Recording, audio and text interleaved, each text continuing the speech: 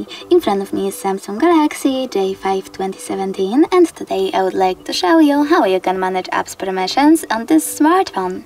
Firstly, go into Settings and scroll down. Then you need to click on Apps. Click on those three dots at the top right corner and select App Permissions. Following that, tap on one of your phone's features, I will go with Location, and choose one of your apps, for example Chrome.